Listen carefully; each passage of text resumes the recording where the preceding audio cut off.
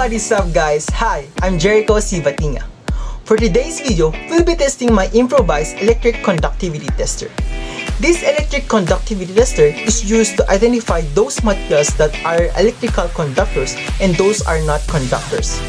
So before we test on the materials around us, let me show you the materials and tell you the steps which you will need to do in order to create also your own electric conductivity tester. Hi guys, this is now my improvised electric conductivity tester.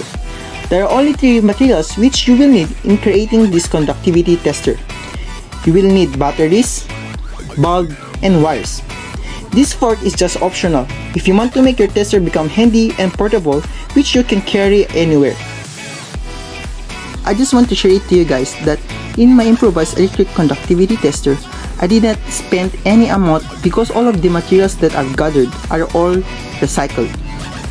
The bulb and batteries, I took it from the unused lighter, and the wires, I took it from a broken extension cord. As you see it guys. In creating this tester guys, it is very simple. Just connect the positive wire to the bulb and the negative wire to the end of the batteries. That's it guys. Now, we are ready to test the conductivity of the materials around us. If the bulb will glow, it is a conductor. But if it's not a conductor. So, let's go guys!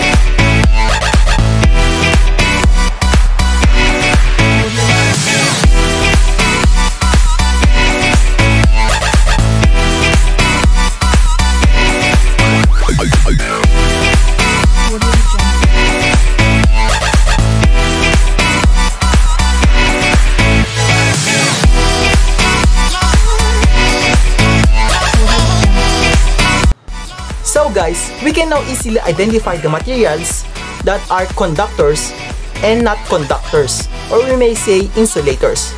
So as I conclude, most of the materials that are conductors are made up of metals, while the materials that are insulators are made up of rubber, glass, plastic, and paper. So that's all guys. Thanks for watching. Goodbye.